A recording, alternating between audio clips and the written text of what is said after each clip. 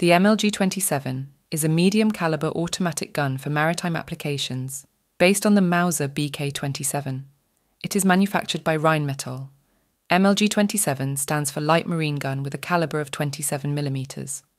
The gun, which is designed as a revolver cannon, serves as a light gun to combat unarmoured or lightly armoured sea targets, aircraft, missiles, but also land targets. The choice fell on the Mauser BK-27 because the weapon had proven itself in use with the Panavia Tornado and Eurofighter Typhoon. The gun is individually mounted and remote controlled. One advantage of the gun is that it can easily be retrofitted onto existing warships, as no deck breakthroughs are necessary. In addition to a daylight camera, a thermal imaging device is used to track targets. The weapon system is therefore capable of all-weather combat. The entire fire control system is integrated into the gun. A laser rangefinder